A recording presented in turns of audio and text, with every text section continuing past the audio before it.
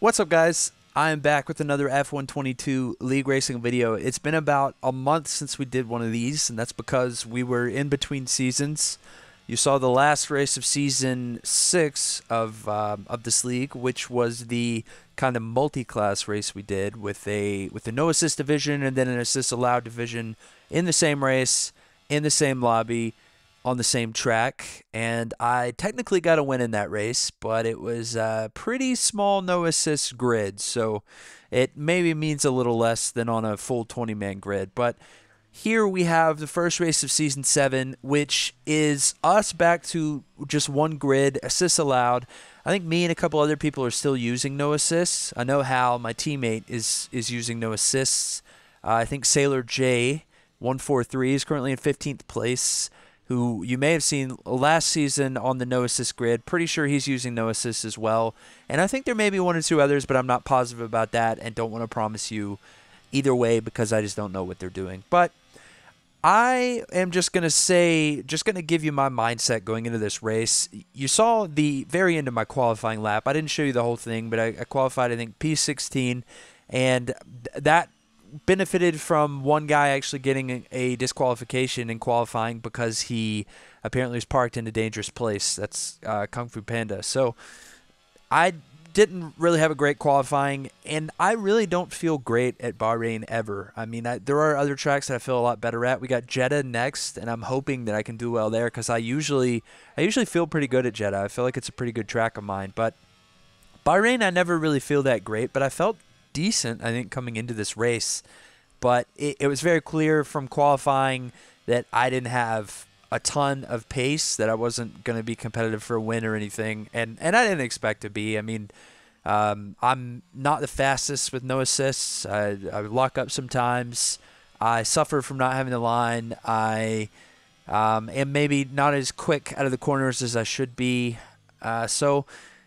The only thing I really have going for me overall is that I'm consistent, which I think that I was pretty consistent in this race too, which you'll see throughout. But I felt okay going into this race, and I thought, hey, if I get a few lucky breaks, if a few people spin, if I can stay consistent and have decent pace, then maybe I can get into kind of like the top 12 range, top 10, top 12. I mean, points were not something I expected, but something that I thought was possible.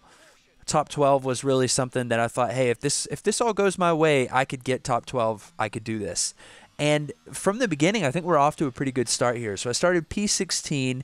I'm now up to P14 on the second lap, and I'm really just trying to stay consistent, just staying behind guys and just being cognizant of where I am on the track. And I will also say I planned from the beginning to go soft medium one-stop strategy, which is unpopular in league racing 50% races.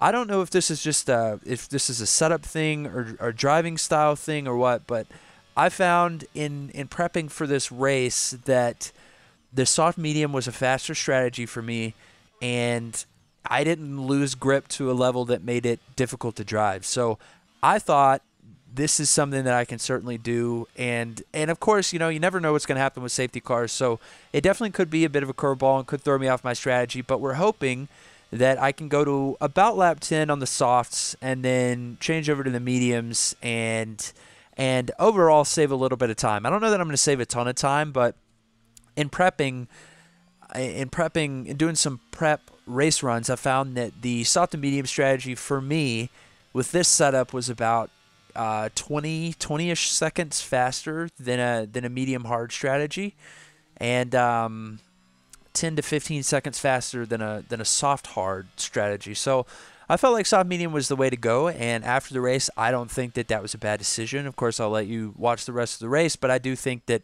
it probably makes sense for me, and I wonder if I'll maybe do a little bit more of that throughout this season, because I do think that's one area where maybe I can gain a little bit of time just from being on better tires than guys. If I'm not gonna get the tire wear that would require me to run a medium hard strategy or a two-stop strategy, then maybe I should stick on these soft medium strategies and just try to capitalize on whatever opportunities I get. But you saw me, I think it was last lap, I let my teammate Hal through, or earlier this lap maybe, I let my teammate Hal through. I didn't want to hold him up at all.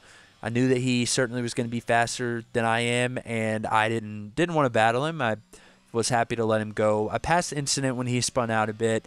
Steven AJ 1125 passed me, but I am within DRS range of him, and I don't think that he is absurdly faster than I am. I don't think he's got absurdly higher pace, so I'm hoping I can stick with him.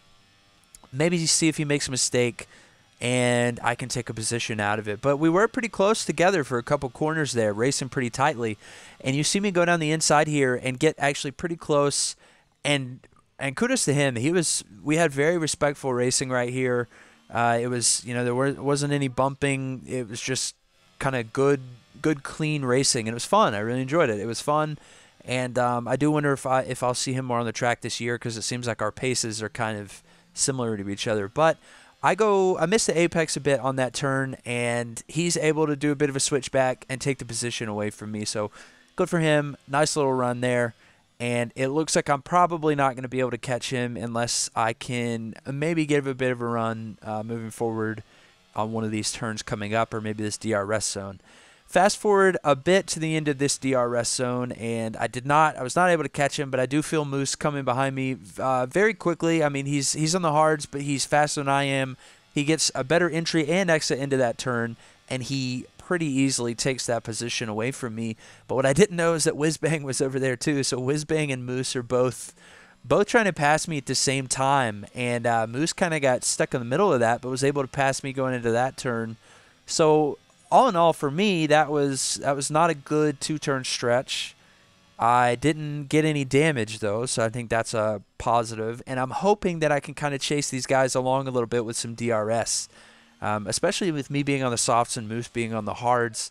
I think he's faster than I am, but I wonder if maybe I could stick with him and stay within DRS range and maybe save a little bit of battery, because I've been using a ton of battery up to this point in the race.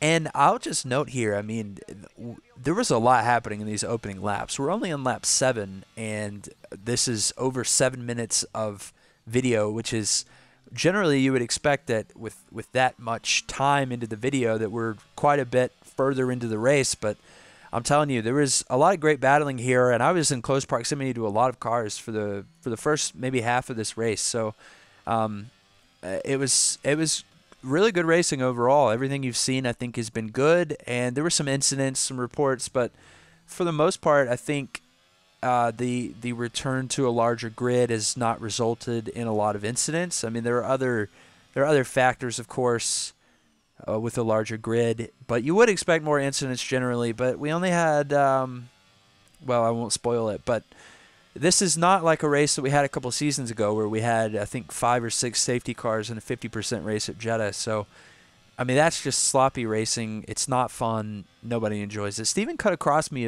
a little bit there, and I didn't report that. I don't think there was anything really to report because I did back out of it. I don't know. Let me know your thoughts. I would love to hear what people think about that. But I felt that he did cut across the front of my car a little bit, and it I would have had to go off track to sort of keep myself in the fight. But Steven AJ 1125 and Turtle Commander both passing me there on lap 9, and I am back to 15th place after benefiting from some people in front of me pitting. And Hal is coming up behind me as well. So we don't have great pace on track. I've been very consistent, but we don't have great pace. And I was a little bit discouraged at this point in the race. I'm thinking I'm just going to get passed by people throughout the race, and it's just kind of unfortunate, right? You'd rather it be a little better than that. But lap 10 here, my teammate Hal is in front of me, and you get a great view of him getting a little spin, going straight into the wall, getting the DNF, which was unfortunate. He's obviously a very fast racer. We've seen him get great results in this league on this channel, and it was unfortunate. You know, I always hate for him to get knocked out of a race, especially because I like him and he's my teammate, but he I think he got some bad luck throughout this race, so it may have been a bit of a merciful killing, and I think maybe he was he's probably frustrated. I saw him get knocked off the track at least 1 or 2 other times, I think. So just an unfortunate day overall for him. Not to be insensitive, but the safety car worked out really well for me. The timing on that was absurdly good because I was planning to pit on lap 10 anyway. So to go from the soft to the mediums, that was perfect timing, and I was really happy with that, and that was great. But fast forward a bit here to lap 15 after the safety car, and I'm behind Kung Fu Panda, who at this point has disconnected, and he rejoins in short order here, but he's not fast, and I'm suffering from the fact that I'm stuck behind him. And I'm trying my best to get by him, but I just don't have the raw pace to really jump him. So I'm just kind of I'm floating around a bit. I'm trying to stay and get past him because I'd like to stay in the race, and it'd be great if I could pass him because then his AI is going to be holding up Ghost and Steven behind me. So I really need to get by him, and I'm a little impatient to get by him. And honestly, it's just the braking behavior is just a little bit odd on the AI. And you saw it right there. I almost hit the back of him and kind of had to go wide to avoid him. And here you get a bit of the same thing. I sort of feint inside, and then I had to brake a little harder than I would like, and I get rear-ended by Ghost. So again, this is a situation where I'd really like to hear what the viewer has to say and see what people thought about that little incident there. But in my mind, I don't think that I did anything wrong. I think I was staying kind of respectful of the distance to the car in front of me. But unfortunately, I just waste a ton of time there, and I get passed by multiple people, and just it's really a race ruiner, you know. And not to say that I wouldn't get passed by some of these guys anyway, but I essentially wasted, I don't know, 20 seconds there with that little incident, and it just felt like maybe that could have costed me, you know, 2 or 3 positions maybe in the long run. We'll have to look at where the times end up, but I thought I ran a really consistent race overall, and again, not the fastest, but I stayed on track.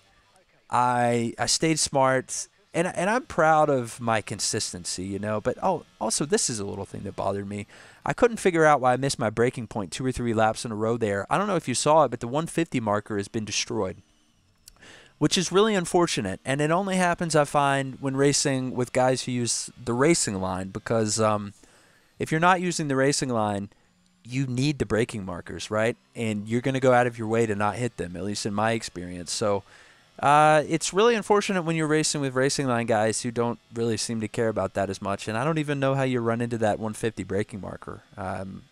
Get pushed off the track. I don't know, but it was a big impact for me, and my race was pretty much over. But it it took some time away having to get the braking point right, and I didn't even notice for a couple laps. But I end up in P15 here.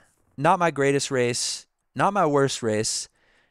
But I think there are some good things to take away from it. I do think I was consistent. I think that I was smart.